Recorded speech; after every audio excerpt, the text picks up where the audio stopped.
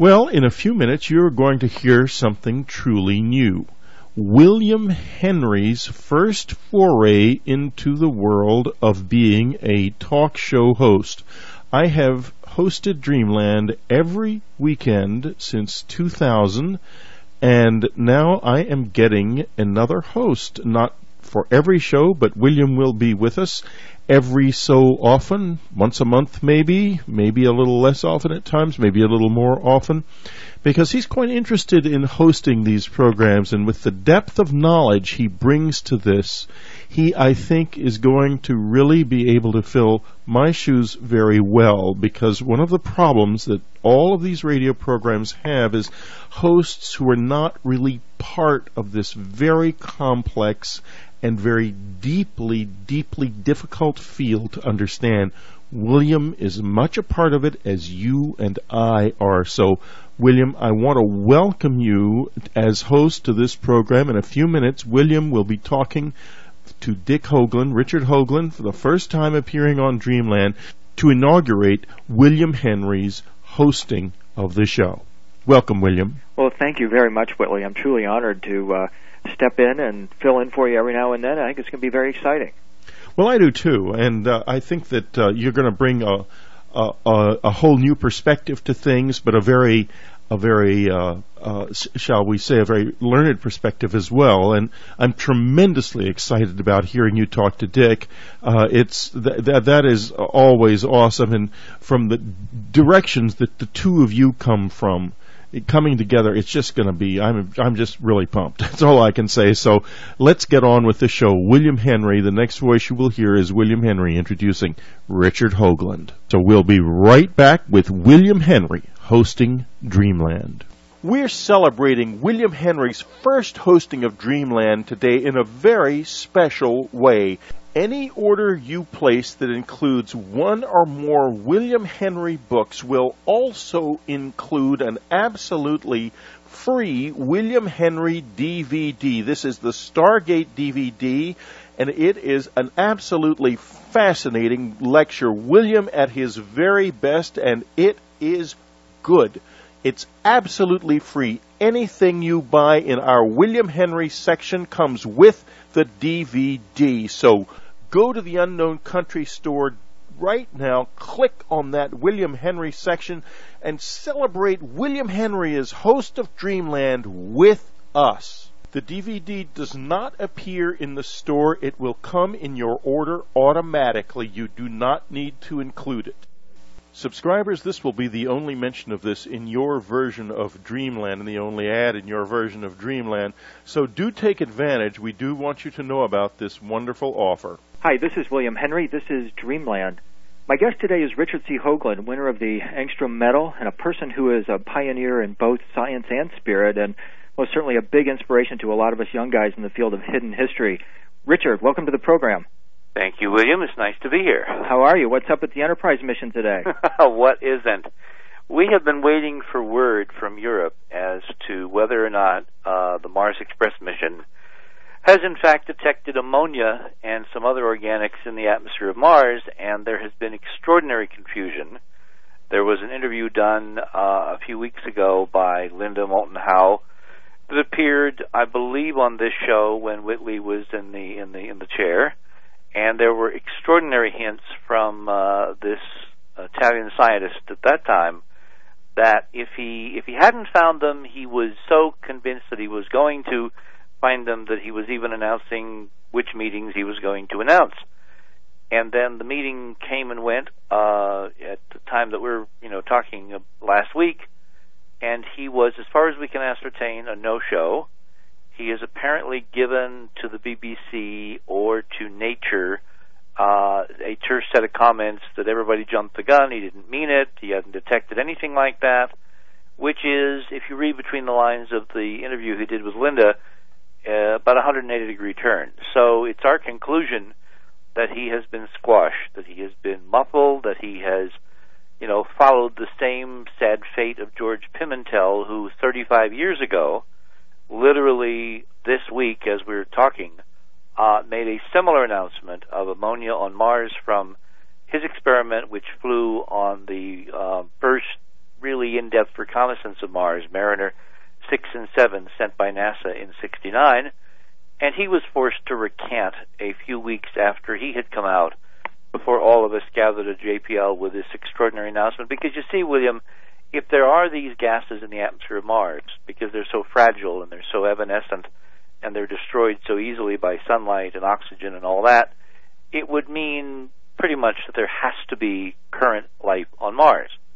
And that's what he said to Linda, and the fact that he's backed off now in a rather dramatic and terse and acerbic way indicates that maybe he's run into the reality of the suppression of the most important information the human race can potentially encounter.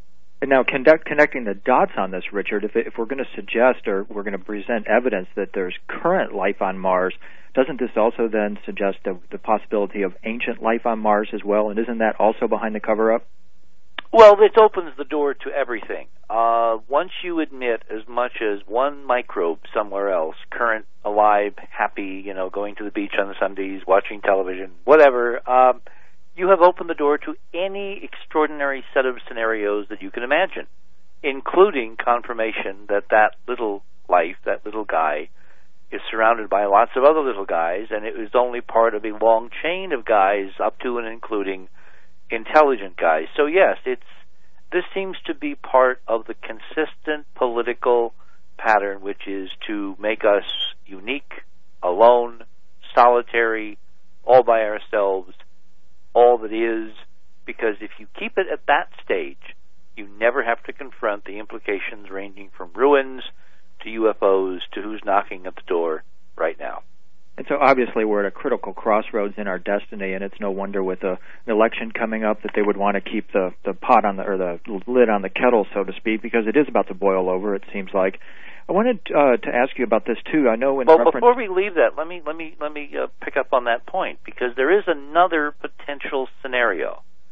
If you go back and listen carefully to the conversation that Linda had with Formasino, which, as I said before, I think Whitley aired on this show, you will hear him say several times that he wants to announce life on Mars in September. Now, you can't do that as a world-class scientist on a major mission, the first European mission, unless you got the proof.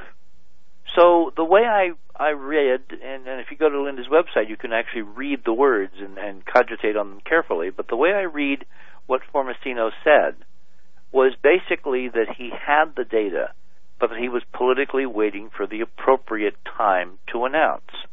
Now, if it wasn't the COSPAR meeting last week in Paris, and it is September, then that puts a whole new dimension on it, because September is just a whisker away from the November election, is it not? Well, of course, and now we're talking an October surprise here that maybe go along with the line of thinking that says we're on a downward slippery slope here that begins with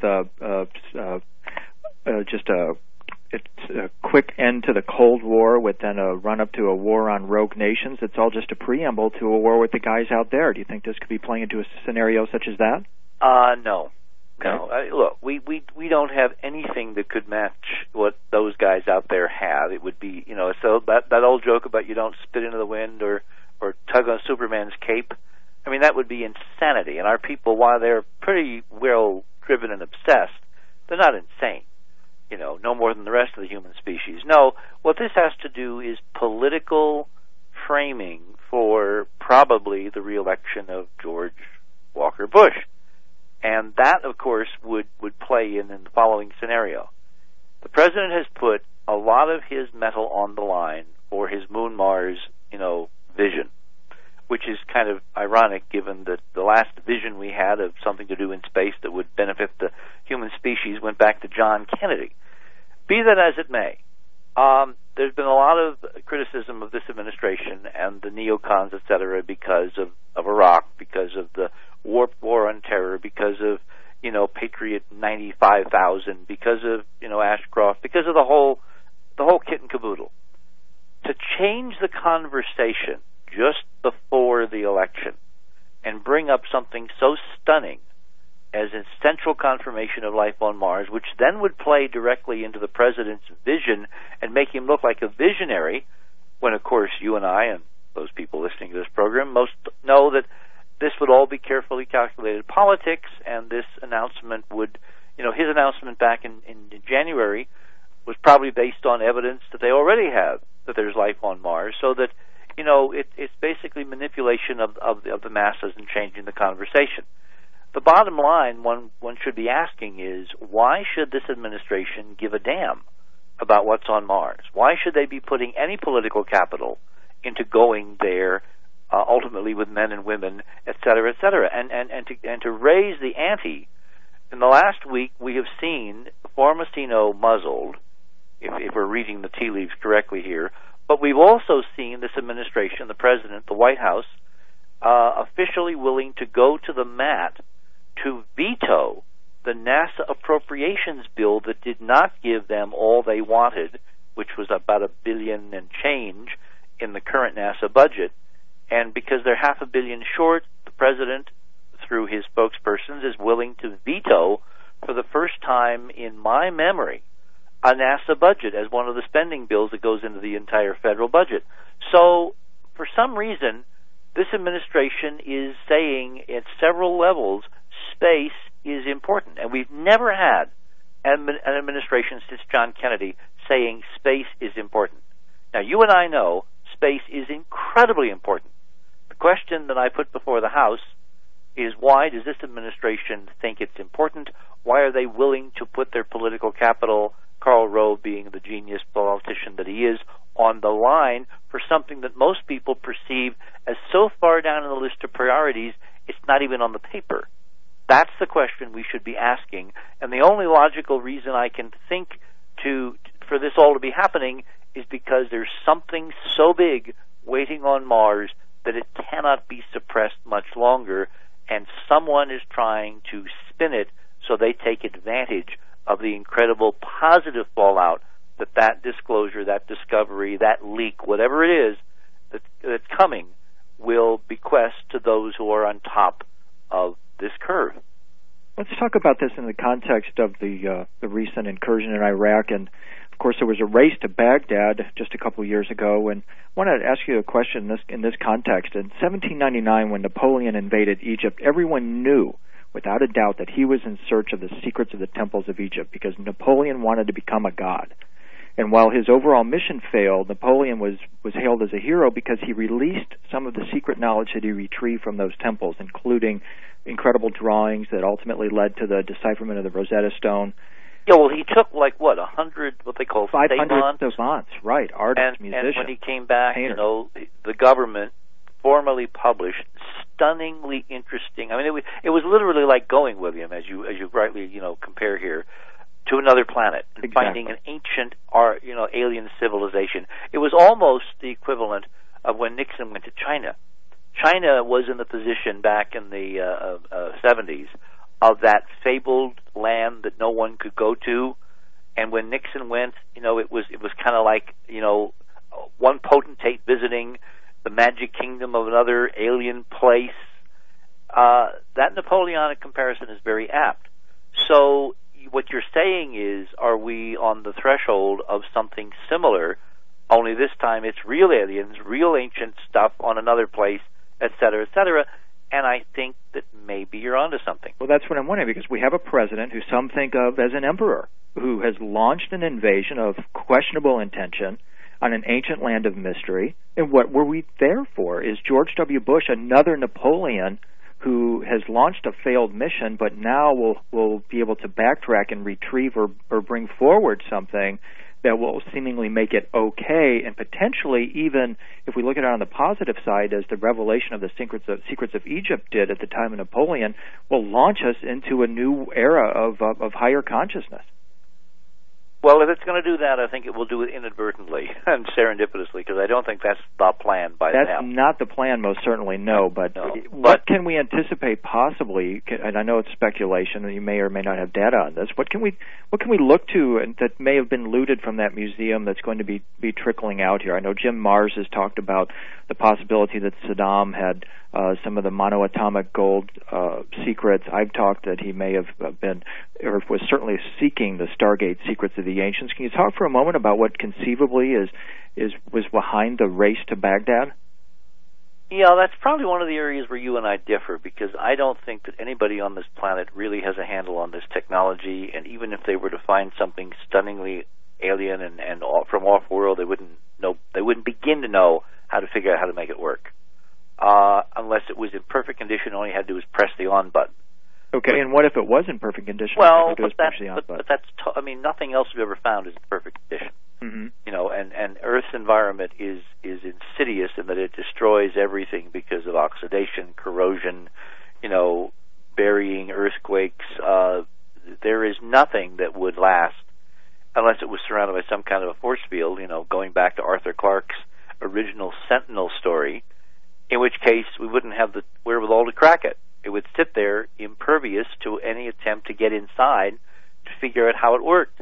Mm-hmm. So, no, but what I do realistically think, and we've got to keep one foot in the real world, which is that we're the bumbling idiots on this planet trying to figure out stunning miracles and marvels and almost dazzling magic from another time and place. And what I've seen of these people is that they're the gangs that can't shoot straight. You know, so to say that Saddam, you know, would have access to something that would be a threat, that we would have to go and wrest from him, or just something that we wanted and we didn't want him to have, but remember, we set Saddam up. This whole soap opera was set up in 1990-91 with the first invasion, with, you know, April Gillespie saying to him in that meeting, we don't really give a damn about, you know, Kuwait. You can just go and re-annex your 19th province, et cetera, et cetera. Then we turned around and we landed on, you know, with everything we had to make an example. Then we let him, you know, was that great line from the Nixon administration, from Haldeman or Ehrlichman, twist slowly in the wind for 10 years with resolution after resolution. And even the Clinton guys played along and did little things, but nothing major. And then we have George W., you know, the heir, the heir prince of his dad, closing the loop, finishing the job, et cetera, et cetera. I mean, the whole thing is kind of like a Shakespearean tragedy. But the bottom line, the underbelly of it, I believe, you know, it has nothing to do with democracy, has nothing to do with the torture chambers and the prisons and, you know, his mythical weapons of mass destruction. It had to do with what was in that museum. And you and I, as far as I can ascertain, were the only two people anywhere on this planet before that invasion who said that's the reason we're going. Well, of and course. That's the key. Well, it isn't. It's never an of course with, you know, in science you're always dealing with ambiguities. But in this case, remember, science is nothing if it's not prediction. We predicted in front of 20 million people on another radio program, I will say it, Ghost, that was going to happen. And lo and behold, it did happen. And then it was kind of taken away. You know, the artifacts, the glittering artifacts, the gold and the masks and the, you know, the diadems and the kind of trinkets that people all go gaga over, a lot of them came back. But the real prize, which has not returned, was the looting of over 80,000 cuneiform tablets, cylinder seals, etc., in the basement archives that were gone in and deliberately yanked out of there by people who knew, A, where they were, and B, what they represent. And so to me, the reason for this war seems to have been the knowledge base that Saddam had been quietly accumulating, pending the day when someone could figure it out.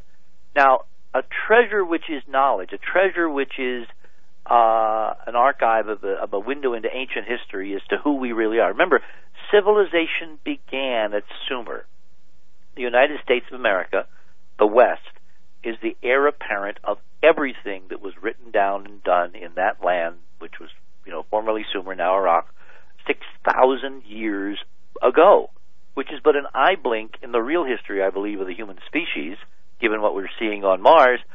But the idea that that was done as a prelude to connecting the dots to what we're going to find on Mars itself, now that to me makes sense.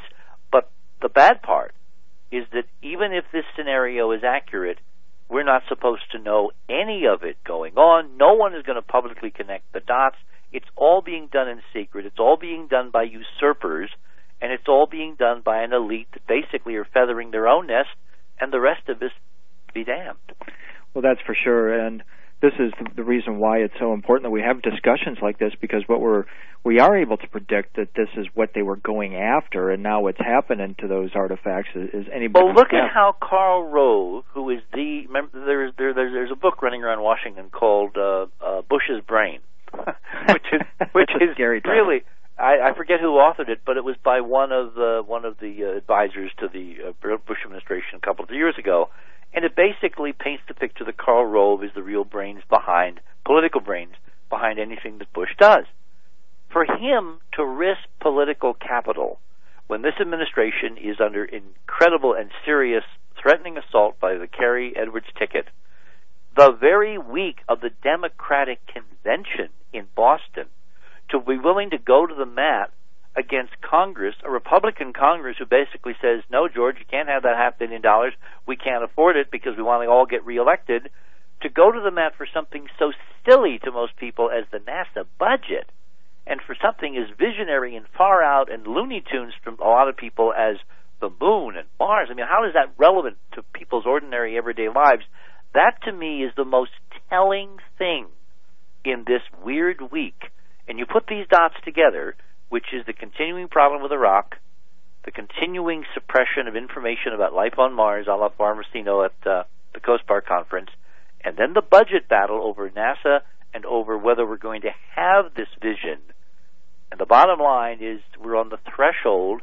They need that NASA plan as perhaps a fig leaf or a diversion or an excuse to spend a lot of black money in projects that we'll never get to see, so that they, not us, but they, get to Mars and put these clues together for themselves. Let's talk about some of those clues and the ways that the listeners and the audience will be able to put them together for themselves. You've talked in the past about this idea that NASA talks in slant. Could you talk about that for a moment, please? My famous Emily Dickinson comparison. Well, yeah. Emily Dickinson, who's one of my favorite poets, and I guess it's because even before I got into all this, I kind of had an intuition that that's where this would lead someday. She had, she was asked one time back in the 1800s, which was, writing in fine fettle, as a woman poet. Remember, a woman poet in those days was an alien, was an anomaly. It was definitely almost like an ET in amongst us as we live here. And someone asked her, well, what did her poetry mean? And she said, kind of slyly, she says, well, I try to tell all the truth, but tell it slant.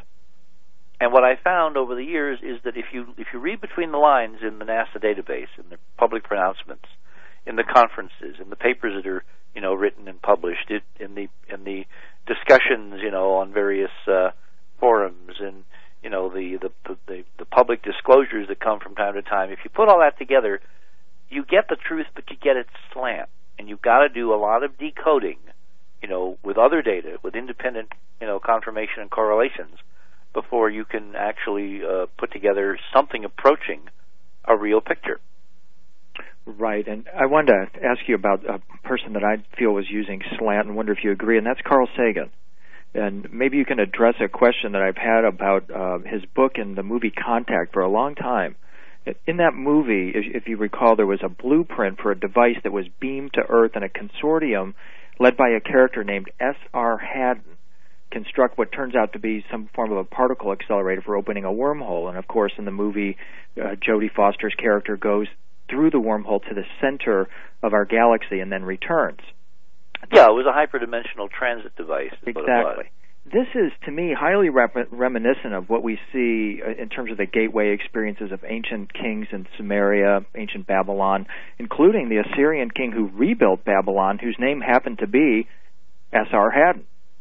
And I'm wondering, did Carl Sagan have a belief in ancient civilizations and their use of technology? I wonder if you could talk about that for a moment. Well, I can give you what's on the record. When I first noticed Carl's interest in ancient civilizations was with a book that he and Shklovsky, the famous Russian astrophysicist, published in 1966. It was called Intelligent Life in the Universe, and it was a blinding overview of the potentials, both in terms of current science and in terms of speculation. And one of the things that Carl did, and it turned out that he's the guy who did it. Shklovsky's book kind of got hijacked by Sagan, which, in hindsight is not a surprise. But just to read any of the Sagan biographies for you Sagan, people out there, and you'll find a very different person than you think you know from television. And that's spoken as someone who was a friend of Carl, and I have many things that I respect Carl for, and I also have many differences, certainly political differences, with how he navigated his way through the Scylla and Charybdis of Washington, and huge federal science and the NASA situation, et cetera, et cetera. I mean, I think Carl could have been a lot more forthright with a lot of this on a lot of things if he had chosen, but he had made his deal with the devil, his Faustian bargain, and he had to live with it up until the day that he died. In this book, in Intelligent Life in the Universe, co-authored in the 60s, 66 with Shklovsky, there's a whole section dealing with Sumer, with the Sumerian civilization. It was my first encounter with the Berosus legend, with the Oonus material, with the so-called contact scenario that the ancient Sumerians literally admitted that they owed their civilization to when kingship was lowered from heaven, when knowledge came down from the sky.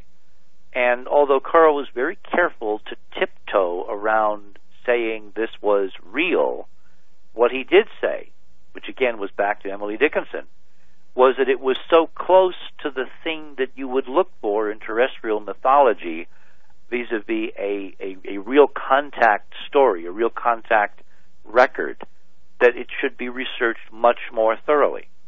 Then, of course, when Sitchin came out a few years later with his analysis, Sagan jumped all over him and said, "You idiot, you bumblehead, you dumb, schlo, the party line. You are not doing this at all by scientific methods." But of course, Sitchin took it 10 steps further, and Carl took 10 steps back.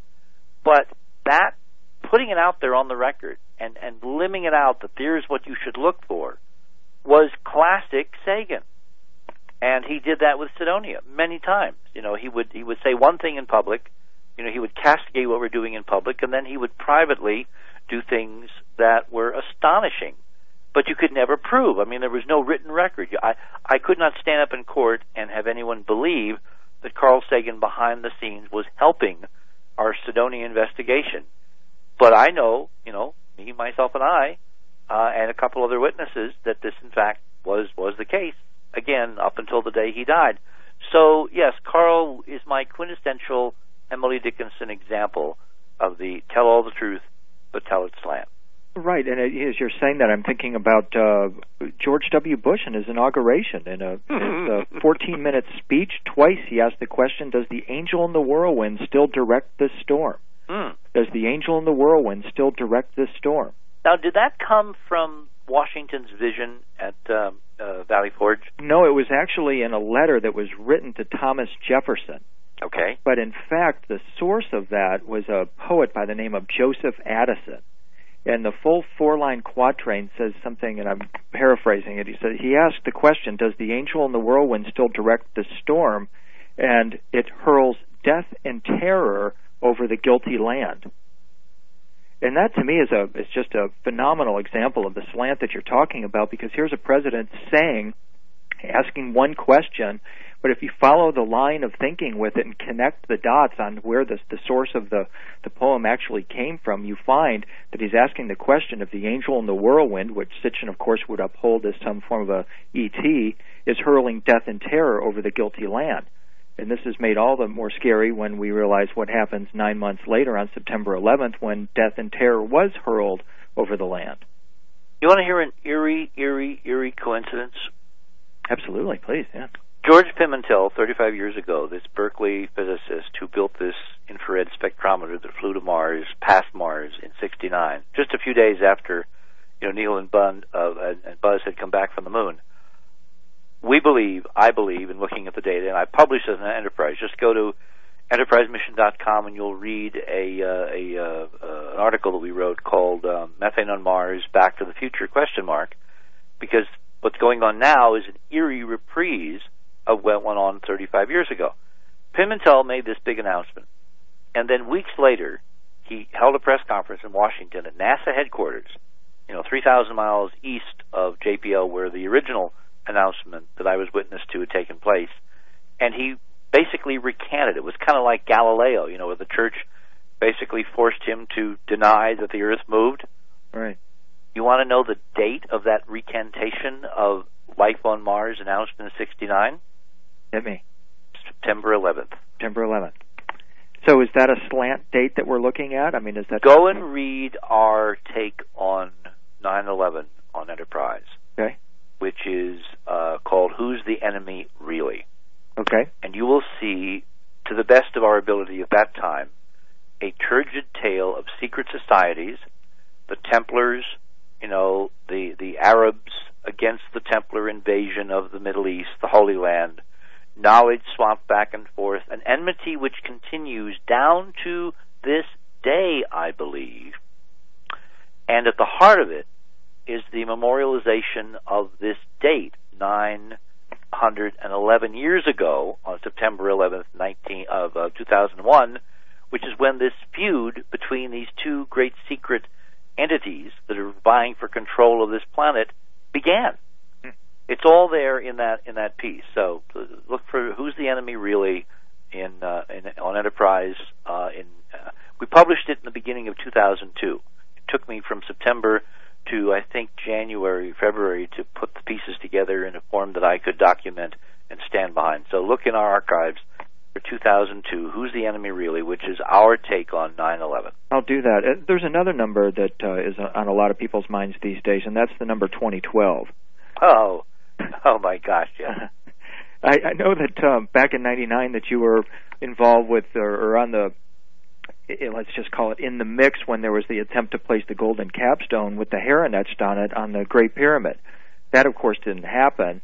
Now we're getting geared towards 2012. Do you see a connection between the events, the failed events of 1999 to put the capstone on the pyramid, and what's coming up for 2012? Well, this goes back to who's really running things and who's in and who's out. Who is and I'll bring Sagan back into this. When we started this whole investigation into Cydonia and Mars and ruins and all that, we were joined by a number of very well-credentialed and bright people. One of them is John Brandenburg, who was a plasma physicist, nuclear physicist. He worked at Los Alamos for a while. He's now somewhere in Washington working for an independent think tank, I believe. He's maintained a very avid interest in Mars. He's written a couple of books on the subject. He's worked with DiPietro Molinar. And he worked with us in the beginning. He came to us by way, I think, of a public show or something, and he tracked us down and wanted to kind of join our team, our fledgling team at that point. This is 1983. And we were writing a paper, based on our initial results to be presented at the first Mars conference held in 1984 in Boulder, Colorado. Oh, right, yeah. I wanted to ask you about your days back in Berkeley around 83 with Arthur Young and all those guys, too. So we can get yes. that in a minute. Anyway, so John, being a nuclear physicist, had no compunctions against, sending an email to Carl and saying, we're working on this. What do you think? Since Carl was the public persona when it came to life out there. And Carl wrote him back a most stunning and arrogant reply. Again, quintessential Emily Dickinson. He said, and I can quote this verbatim now because it's one of those things that's kind of burned in flaming letters on my mind. He said, "It's not whether you're right or wrong, sir. You're not even in the conversation." Oh, man. I mean, wow. Yeah. Zing. Cold, but very accurate. The way this works, the way this game works, is that there's an in crowd and an out crowd. If you're in the in crowd, yes, you get to play the game. If you're in the out crowd, they don't even acknowledge you exist. They don't care if you exist. You can die and go away, and they won't care. That was what Sagan said to John Brandenburg. Now, if you extrapolate from that to what's going on now, the bottom line is that all that's occurring vis-a-vis Mars, space, the Moon-Mars Initiative by these people is basically for their benefit. The rest of us don't count. We're at worst noise to be kept at bay, to be suppressed, to be kept in a box be kept uncredible with the New York Times and CBS, et cetera, for as long as it takes for them to consummate whatever plans they have. And part of those plans, I now firmly believe, include getting ready for what they believe is going to transpire in 2012. And this whole Millennium celebration was, I mean, the damn thing even was conceived on the wrong date. Right. Anybody who knows calendars knows, you know, as Arthur Clarke and Stanley Kubrick gently tried to tell us, that the real millennium began 2001. You know, 1900, 1901, that was the beginning of the next millennium. 2000, 2001, that's the beginning of the next century, and in this case, the next millennium. But why was there all this fuss and fury at the network level, at the political level, when Zahi Hawass, who was the kind of keeper of the flame at Giza, was planning to throw his party and put the golden capstone on with a helicopter, you know, a nice light. It wasn't solid gold. I mean, they could never have lifted a solid gold capstone. It was basically a frame, an aluminum frame with a gold sheeting over aluminum, you know, with appropriate symbols. But it was all symbolic. It was all to basically close that loop about when the capstone is put on the pyramid according to Masonic tradition, you know, the New World Order has taken over and a new day dawns, et cetera, et cetera, et cetera. I got intrigued with why they all missed the date. How could so many bright people get it wrong? Now, this is not a matter of, you know, discussion or opinion. It was wrong. Flat, blankety blank, wrong. Well, when I began to look at the relationship between the pyramid itself and the Boval model for alignments of its, you know, long internal tunnels with certain stars, in particular the star Sirius, suddenly all made sense. Because 2000 was exactly 12 years right before 2012. The Earth goes around the Sun 1 degree per day. And there's a line out of, I think it's the New Testament, where Jesus tells, you know, people that, you know, to my Father, you know, 1,000 years is but a day, or a day is 1,000 years. In other words, there's an equivalent metaphor for time where one can be substituted for the other. So it turns out that the alignment in the sky between the pyramid and Sirius and the pyramid and Orion, if you do all the calculation, and I put this up in our End of Days series, which again is on Enterprise, just do a search on End of Days, Part 1, Part 2, Part 3, et cetera, you'll see all this laid out with graphics, diagrams. It turns out that if you actually look at the sky, that night of December 31, 1999, the transition to 2012, Sirius, the brightest star in the sky, a star which we now can prove is connected in mythology to Mars and Sidonia.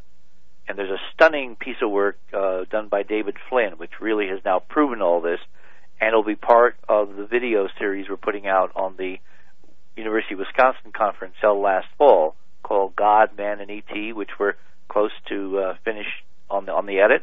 Oh, excellent. Good. And you'll be able to see how this all works in David's work. The bottom line is there's a connection between Mars and Sirius. It turns out that alignment of Sirius crossing the meridian, the Giza meridian, the Great Pyramid meridian, at midnight, for the only time in galactic history, nothing like this before, nothing like this after, but that one night on our calendar was December 31, 1999, the date that they were all going to do their big party with putting the gold capstone on the Great Pyramid.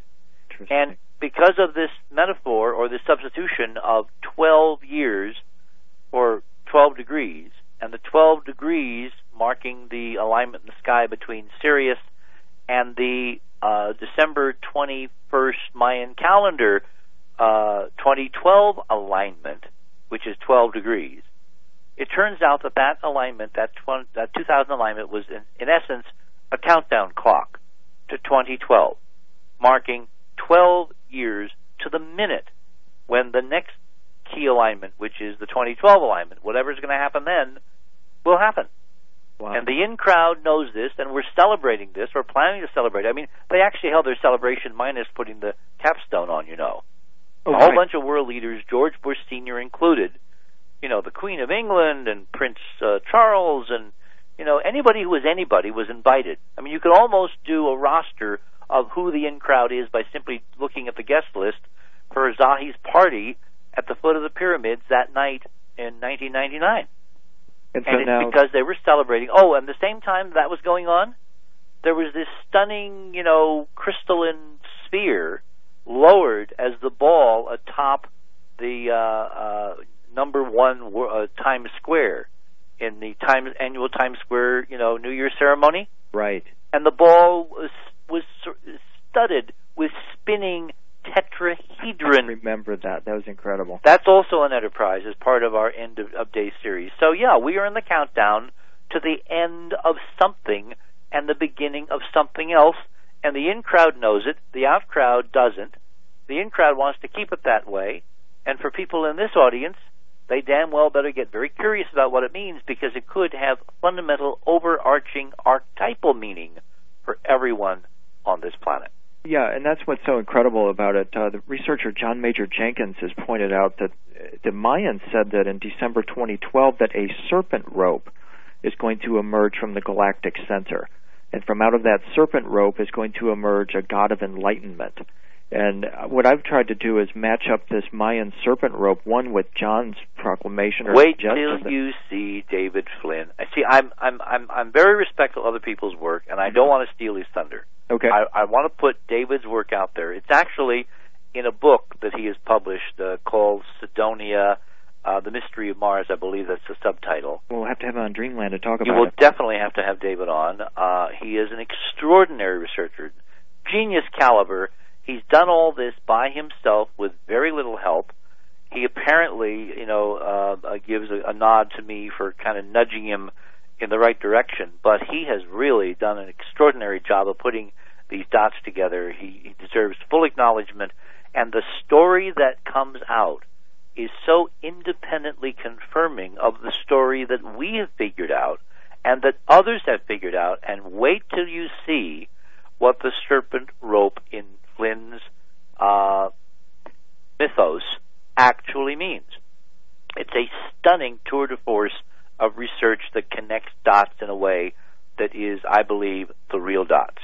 And I will leave it there because you've got to have him on. Okay, and it sounds like it's going to blow the lid off everything we know about the Great Pyramids, about the Mayans, about Mars, even about our own reality as souls as well. About Iraq, about the war, about what this administration is up to, about what's going to happen.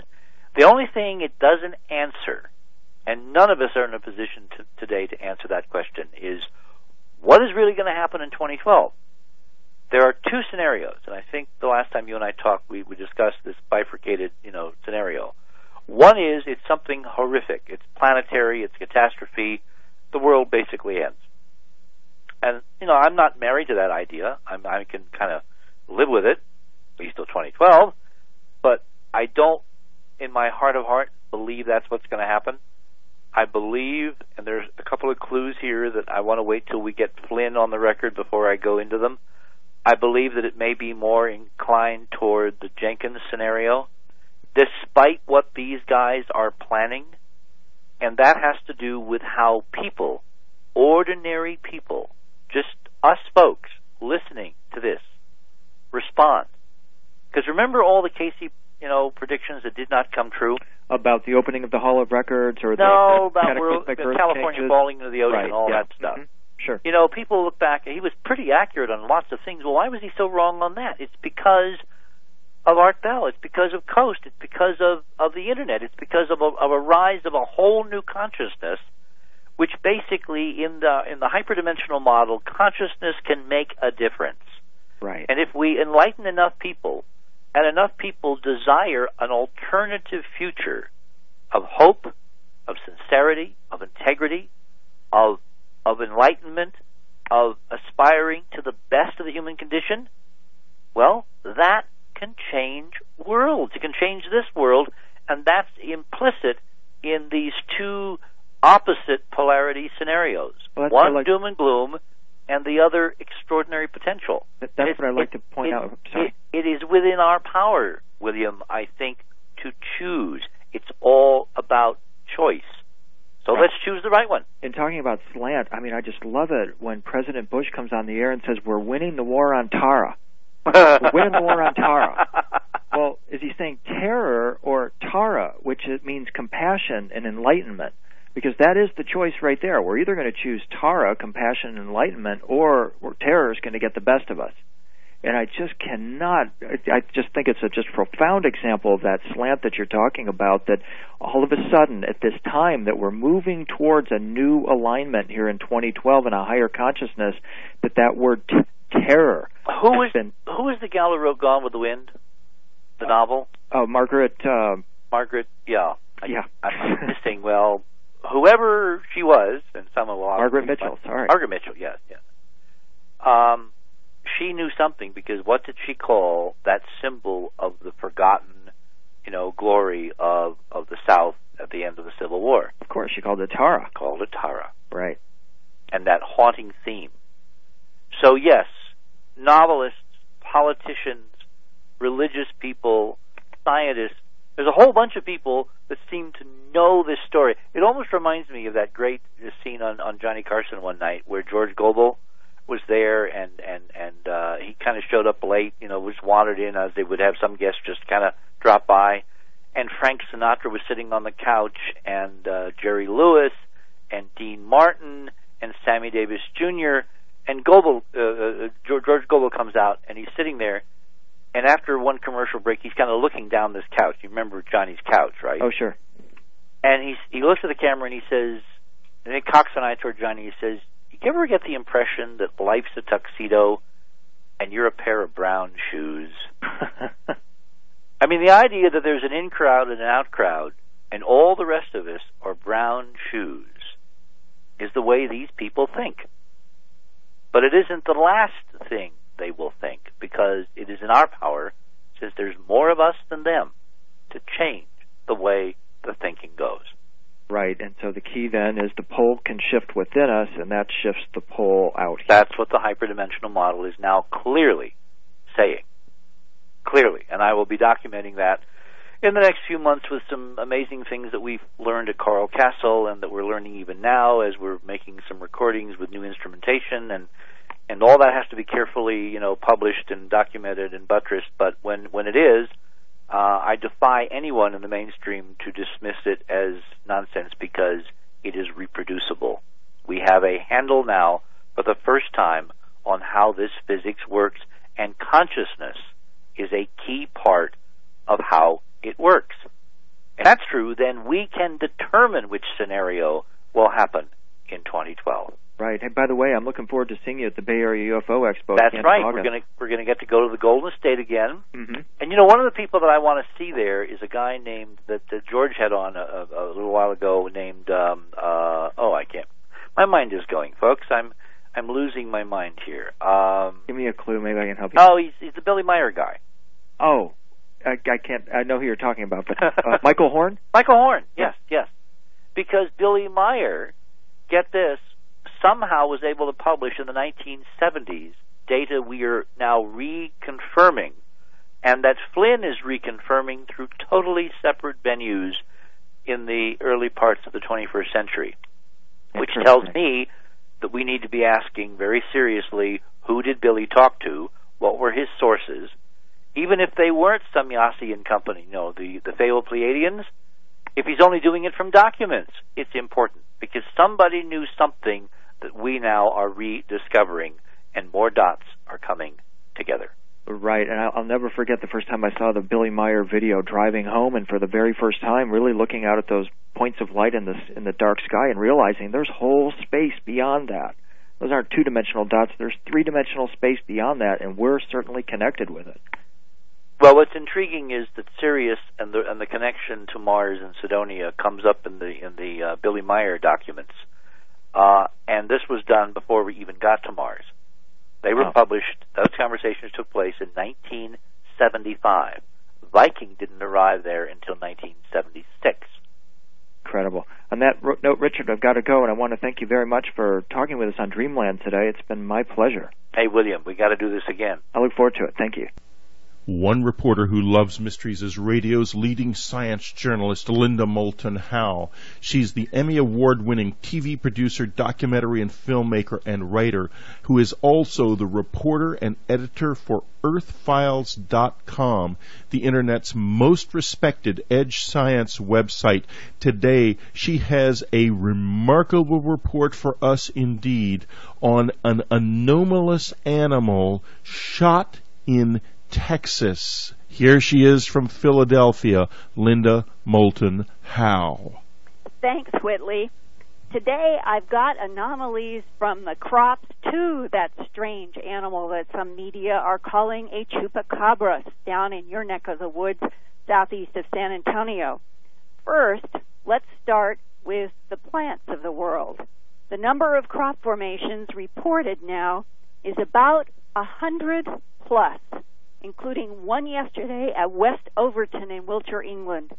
A pilot swears that he flew over the field in mid-afternoon and the field was normal. And then, only 1 hour later, he flew back and there was a large serpentine formation. When he landed, he immediately contacted Stuart Dyke at the Crop Circle Connector, and Stuart went there and was amazed at the formation and fortunately took ground photos. Sadly, when the farmer found out about this pattern in his crop, he immediately got on his harvester and went into the field and obliterated an incredible formation that would seem to prove this time, in this case, that humans were not the creator.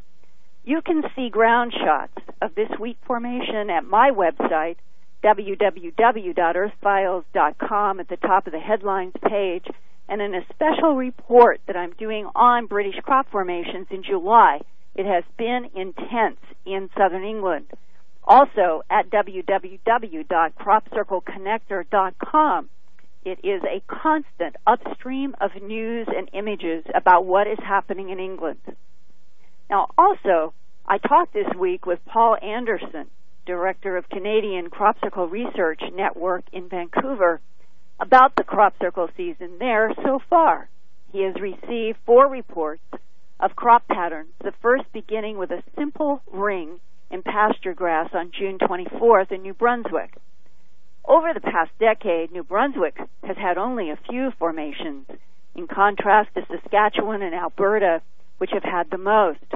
From Paul's research of Canadian history of the phenomenon, he has found 233 reports between 1925 and 2004. Saskatchewan is the center of activity, quote, sort of like Wiltshire is in England, unquote, he says. Of the 4 crop formations between June 24th and July 12th, 2 stand out as unique. One pattern across Lake Erie from Cleveland, Ohio, near Leamington in Essex County, Ontario, was created in soybeans by something that scorched the plants, which then disintegrated to bare soil.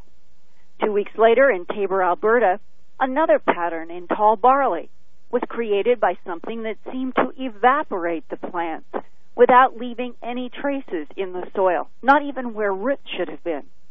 You can see images of both the Leamington, Ontario, and Tabor, Alberta dirt patterns at my website, www.earthfiles.com.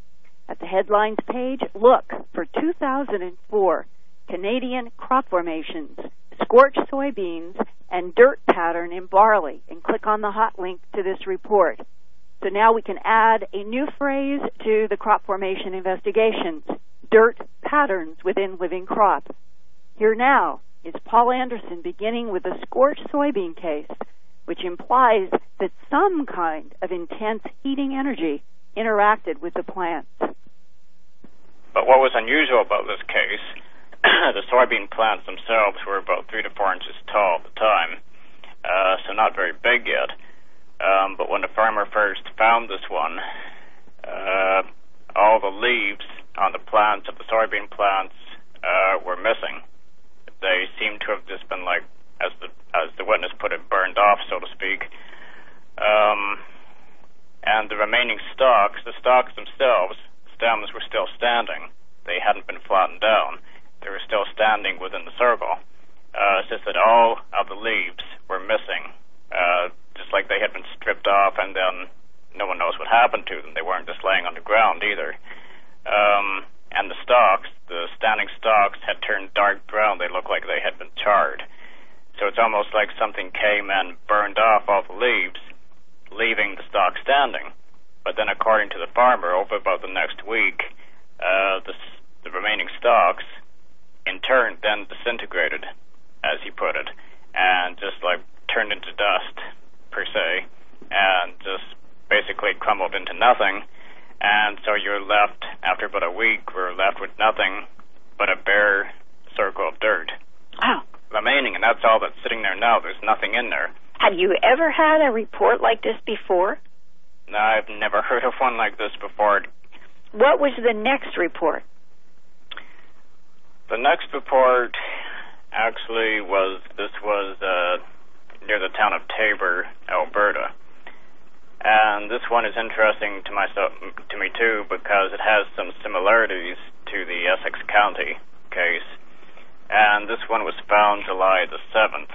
There was one large oval shape, and then some other like curved pathways and straight pathways attached to it and inside it. But all the pathways are 1 foot wide, approximately. And this was in 4 foot tall barley. And that's all that this consists of, is these 1 foot wide pathways, and the whole formation is about 65 feet across. But what was unusual about this one too is that, again, nothing is flattened inside these pathways. All the plants, when first found, were simply missing, like they had been pulled out of the ground. But he also gave the description that the soil itself doesn't look like the plants. It doesn't look disturbed. It doesn't look like the plants had simply been yanked out by someone. They're just simply gone. So again, we have these couple cases so far which are, I would say, quite unique.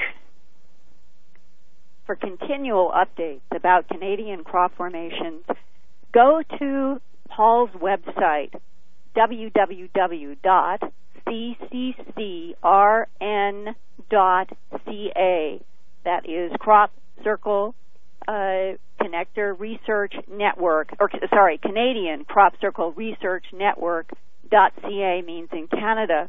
And to report Canadian crop formations, please contact Paul Anderson at his email address, which is paulanderson, as one word, at cccrn.ca. Now, not only are strange phenomena interacting with plants around the world, a bizarre, unidentified animal has been reported and photographed in Connecticut, Maryland, and Elmendorf, Texas, the past few weeks.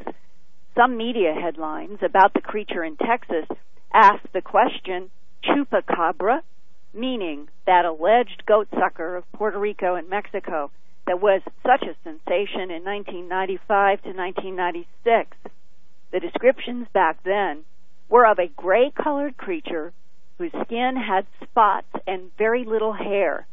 Some eyewitnesses said the creature could walk on its hind legs and then fall on all fours and run rapidly, even jumping 6-foot-high fences. The chupacabras was notorious for killing chickens, rabbits, and goats, leaving 3-inch-long puncture holes in the carcasses, often without any blood. This week I talked with Terry DeRosa, a spokesman for the San Antonio Zoo, about the photographs of the Elmendorf, Texas creature.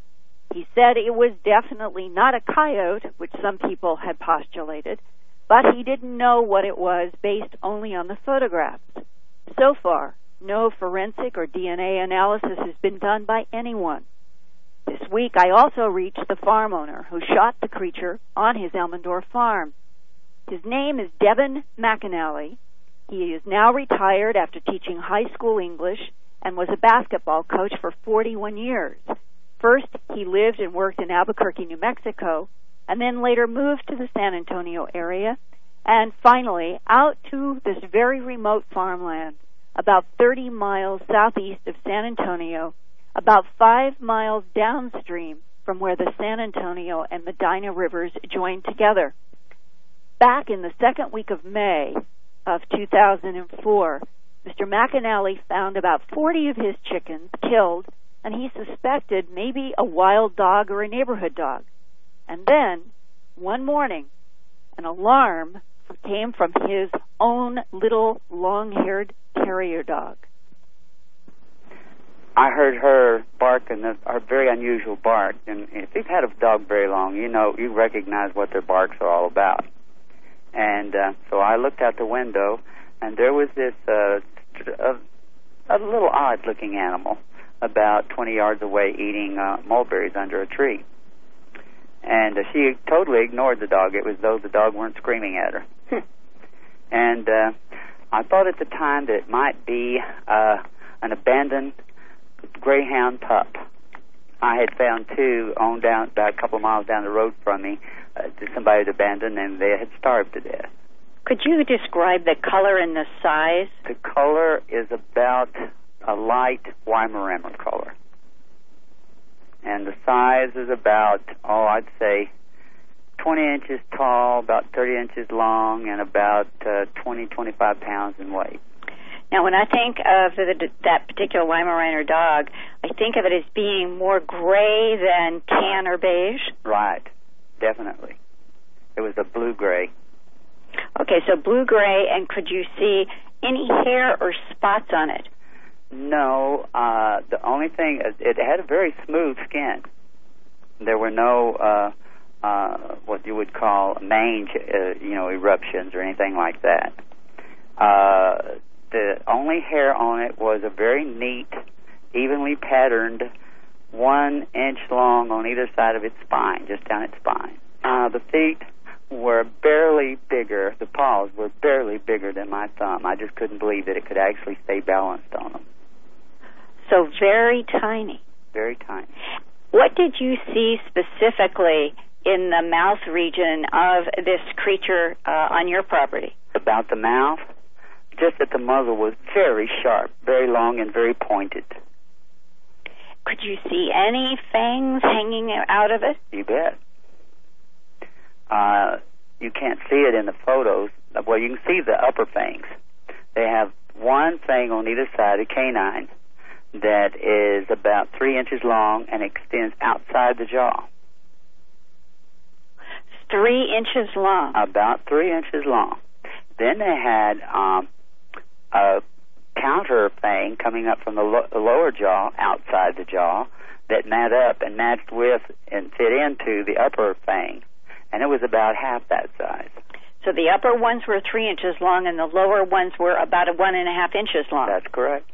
And the diameter would have been about how much? Goodness, I don't know. Quarter of an inch. Okay. Because that matches very closely to what veterinarian, at least one veterinarian in Puerto Rico, found in rabbits, in which holes extended from below their jaw up almost to the brain cavity, 3 inches long by about a quarter of an inch long. He said it would look like a soda straw. Well, that's sort of the way this looked. What was it that brought you to shoot her? Well, I felt like the second and third time I saw it, maybe even the first, that it was going back to the scene of the crime. To the chickens. It was very close to that chicken house.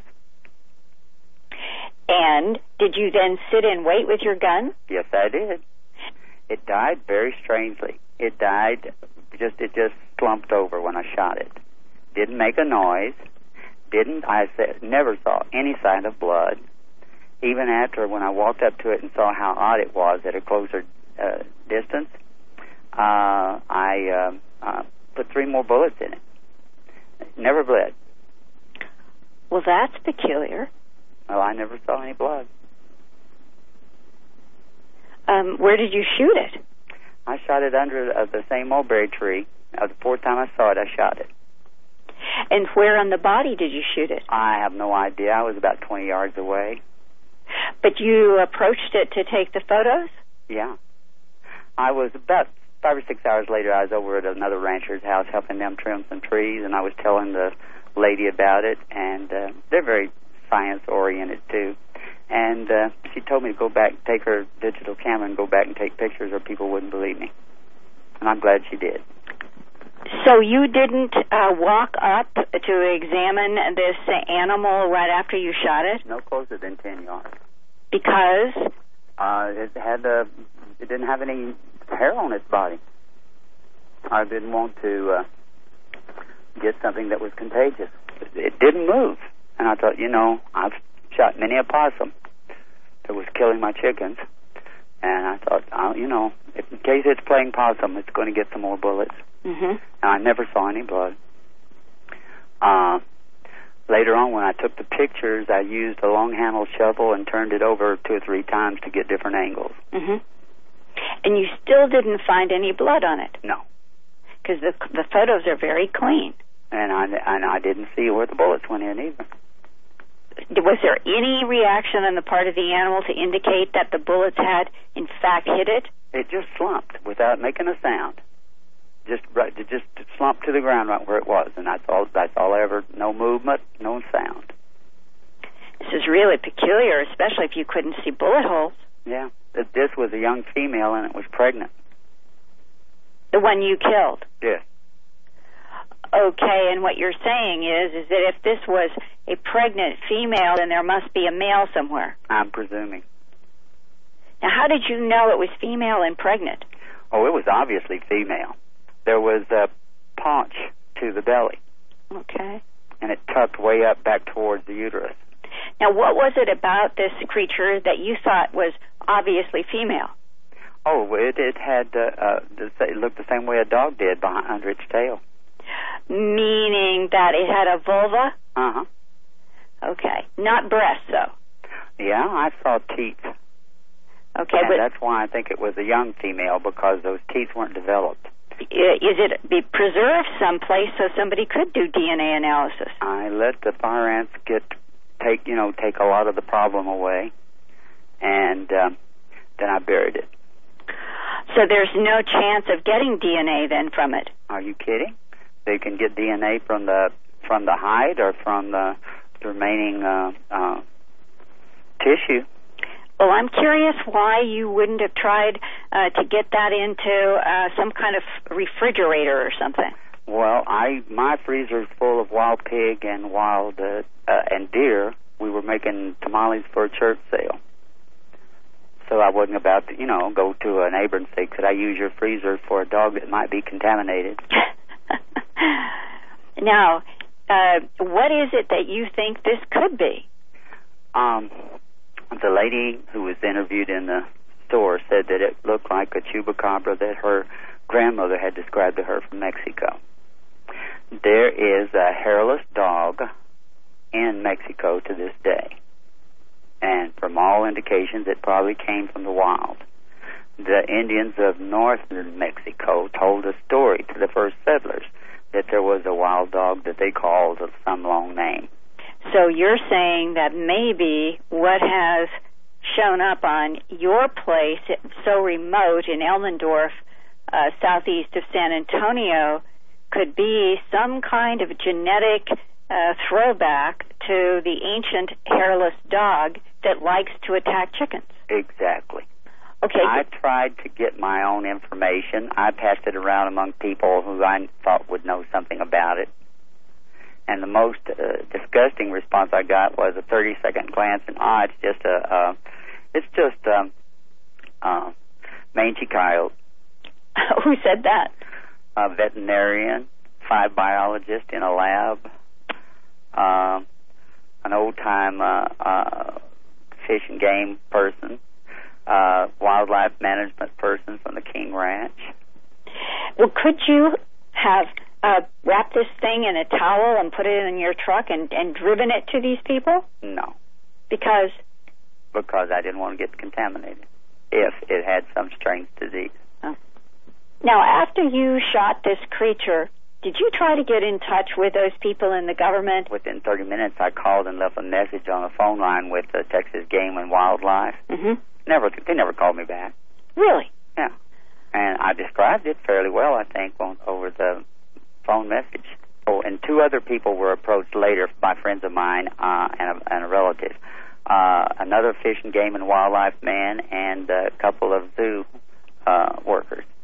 And they all said, you know, a dog with the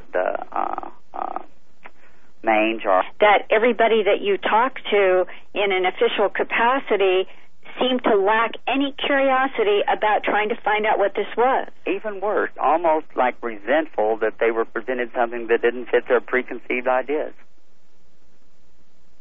If they couldn't put it in the pigeonhole that they already had, they didn't want to talk about it. How do you analyze that? I think that that's just how scientific people become the victims of their own attitudes. Mm-hmm. They become very institutionalized, and they're not there as curiosity seekers, which probably started them on that line of profession in the first place.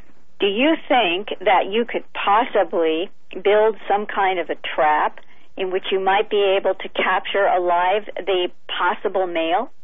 Well, I doubt it for this reason.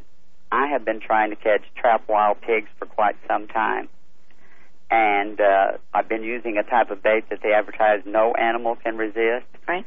And the wild pigs I couldn't catch. They got they're very intelligent.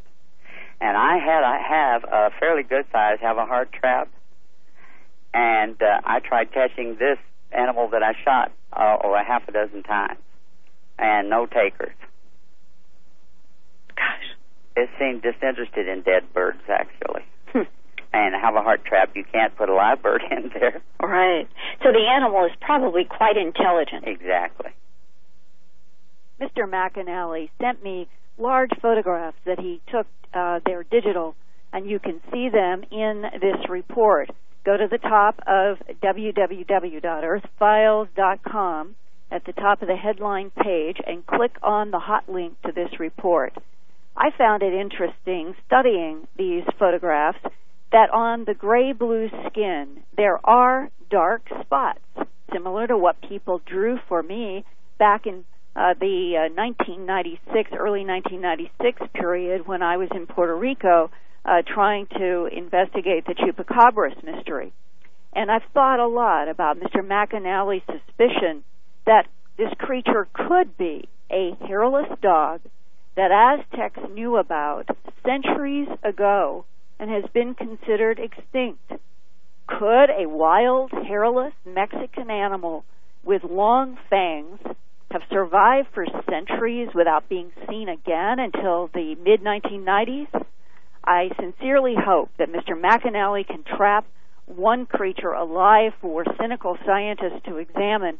And in the meantime, if anybody listening, or Whitley, if there's anybody that is willing to try to get some kind of bone or tissue sample from this creature that is buried in the dry sand on Mr. McAnally's Elmendorf, Texas farm, he is willing to have people do this investigation.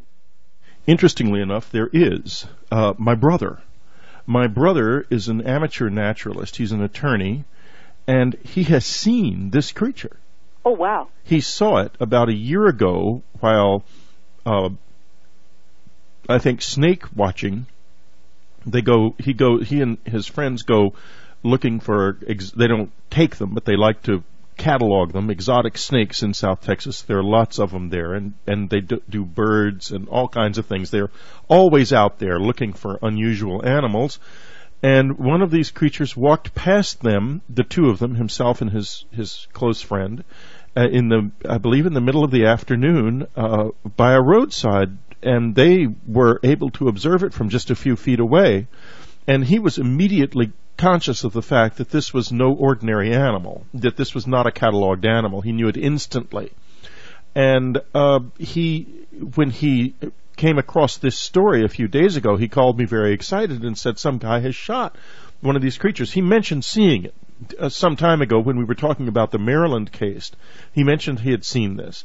He said some guy shot this down in Elmendorf. Of course, we know that community and that area like the backs of our hands. Our father was from Yorktown, Texas, and that part of Texas is like my backyard. Well, this would be something, because I can definitely put you in touch with Mr. McAnally to see if you all can get some kind of serious investigation of what is left. Well, I think we probably can, and Richard's very interested in doing it, so we will do it, and of course, as time passes, we will report on it on this radio program, too. It's a very interesting coincidence that my brother would happen to have such a personal involvement in this, but it's exciting. Oh, it is, and if something that was considered extinct could actually be one and the same as an animal that was described by the Aztecs so long ago and even carved in their stone, still be around on this planet, it just says... Well, it's a very interesting animal. Yeah. I'll tell you why. A number of things. First, it's omnivorous. And not too many canines are. I don't know of any others. Canids. Right, eating mulberries and chickens. Right, and of course in alchemy, I have to say the mulberry has an extraordinary significance, but that's another story entirely. I'm sure it's just a coincidence. However, it is odd, isn't it, that he said that it just fell over and didn't have any bullet holes in it. That, to me, is the most remarkable piece of fact. If you look at the photos, you'll see the large, clear photos. You can't see any blood or any holes. I know, and I'm almost think to myself that they're not shy, and yet it must have died of shock from the sounds. He must have missed. I really would like it if my brother could go down there, and if I can get him to get involved in the disinterment of the body, which might be a little hard. I mean, he's a lawyer first, unfortunately, and somehow I don't see him as really being willing to do that. But we'll see. Maybe he's got some friends who are a little bit more nitty-gritty than he is, in terms of their wildlife explorations, and maybe he can get a group of them together and they'll do it together. Oh, I hope so.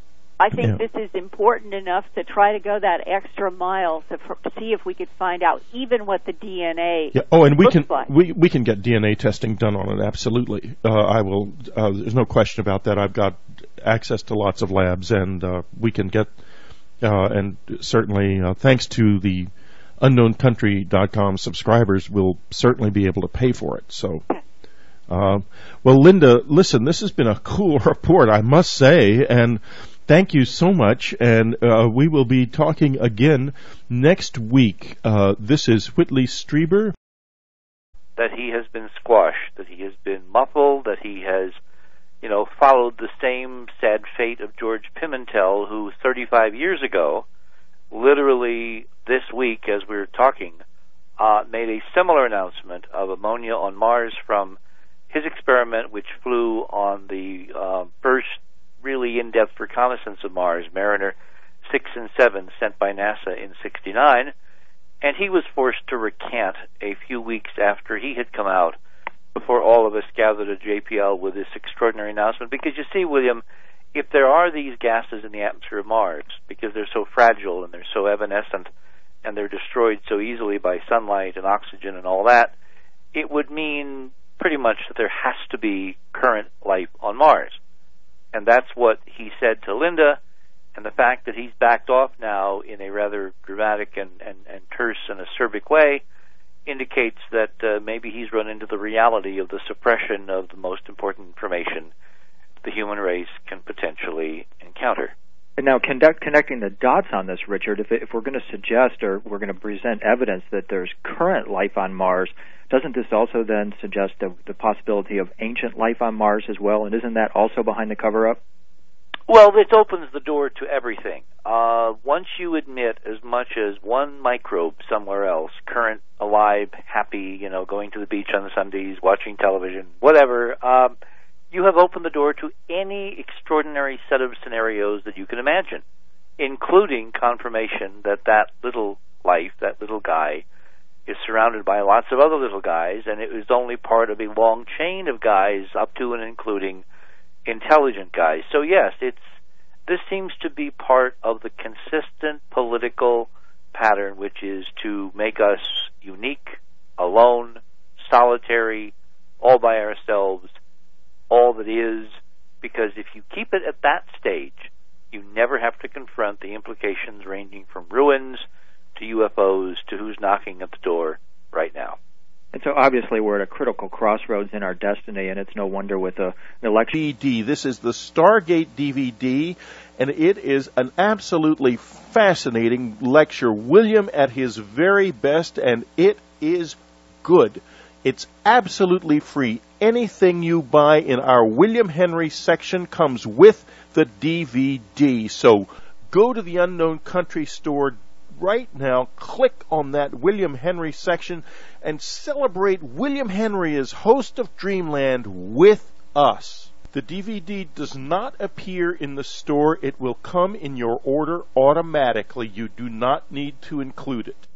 Subscribers, this will be the only mention of this in your version of Dreamland and the only ad in your version of Dreamland. So do take advantage. We do want you to know about this wonderful offer. Hi, this is William Henry. This is Dreamland. My guest today is Richard C. Hoagland, winner of the Angstrom Medal, and a person who is a pioneer in both science and spirit, and most certainly a big inspiration to a lot of us young guys in the field of hidden history. Richard, welcome to the program. Thank you, William. It's nice to be here. How are you? What's up at the Enterprise mission today? What isn't? We have been waiting for word from Europe as to whether or not the Mars Express mission has in fact detected ammonia and some other organics in the atmosphere of Mars, and there has been extraordinary confusion. There was an interview done a few weeks ago by Linda Moulton Howe that appeared, I believe, on this show when Whitley was in the chair. And there were extraordinary hints from this Italian scientist at that time that if he hadn't found them, he was so convinced that he was going to find them that he was even announcing which meetings he was going to announce. And then the meeting came and went at the time that we're talking last week, and he was, as far as we can ascertain, a no-show. He is apparently given to the BBC or to Nature a terse set of comments that everybody jumped the gun, he didn't mean it, he hadn't detected anything like that, which is, if you read between the lines of the interview he did with Linda, about a 180-degree turn. So it's our conclusion. Well, in a few minutes you're going to hear something truly new. William Henry's first foray into the world of being a talk show host. I have hosted Dreamland every weekend since 2000, and now I am getting another host, not for every show, but William will be with us every so often, once a month maybe a little less often at times, maybe a little more often, because he's quite interested in hosting these programs, and with the depth of knowledge he brings to this, he, I think, is going to really be able to fill my shoes very well, because one of the problems that all of these radio programs have is hosts who are not really part of this very complex and very deeply, deeply difficult field to understand. William is much a part of it as you and I are. So, William, I want to welcome you as host to this program. In a few minutes, William will be talking to Dick Hoagland, Richard Hoagland, for the first time appearing on Dreamland, to inaugurate William Henry's hosting of the show. Welcome, William. Well, thank you very much, Whitley. I'm truly honored to step in and fill in for you every now and then. I think it's going to be very exciting. Well, I do too, and I think that you're going to bring a whole new perspective to things, but a very shall we say, a very learned perspective as well. And I'm tremendously excited about hearing you talk to Dick. That is always awesome, and from the directions that the two of you come from, coming together, it's just going to be, I'm just really pumped. That's all I can say. So let's get on with the show. William Henry, the next voice you will hear is William Henry introducing Richard Hoagland. So we'll be right back with William Henry hosting Dreamland. We're celebrating William Henry's first hosting of Dreamland today in a very special way. Any order you place that includes one or more William Henry books will also include an absolutely free William Henry DVD. And coming up that they would want to keep the pot on the lid on the kettle, so to speak, because it is about to boil over, it seems like.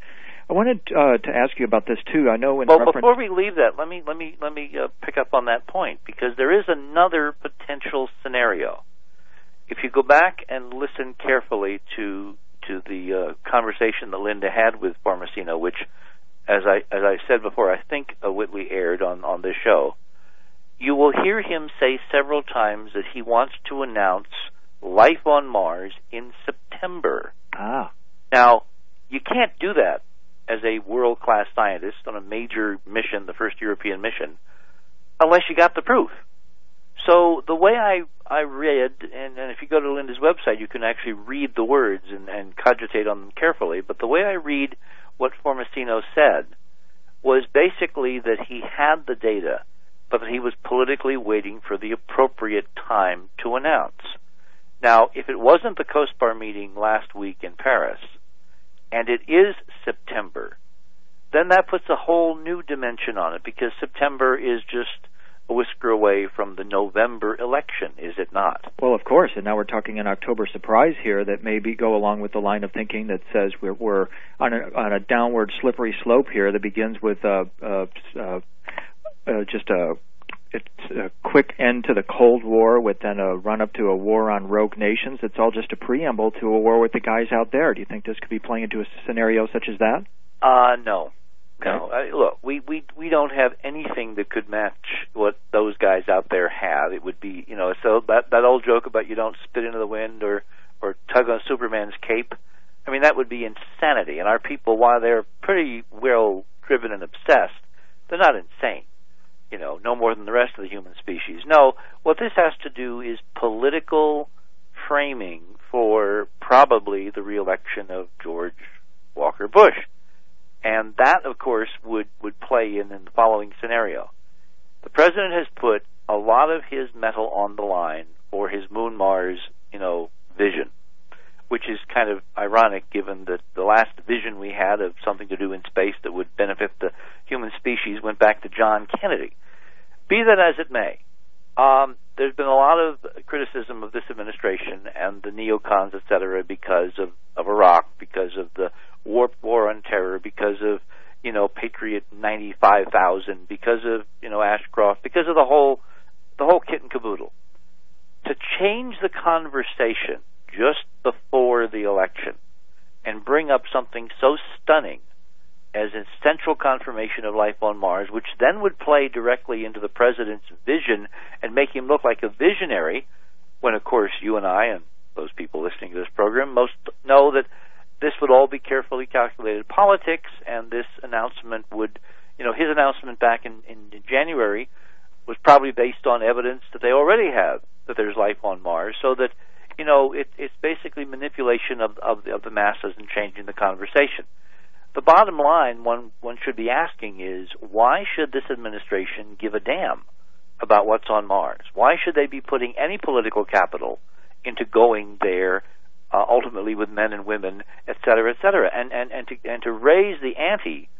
In the last week, we have seen Formasino muzzled, if we're reading the tea leaves correctly here, but we've also seen this administration, the president, the White House, officially willing to go to the mat to veto the NASA appropriations bill that did not give them all they wanted, which was about $1 billion and change in the current NASA budget.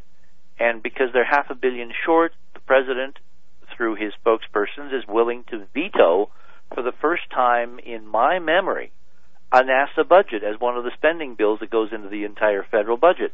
So, for some reason, this administration is saying at several levels space is important. And we've never had an administration since John Kennedy saying space is important. Now, you and I know space is incredibly important. The question that I put before the House is, why does this administration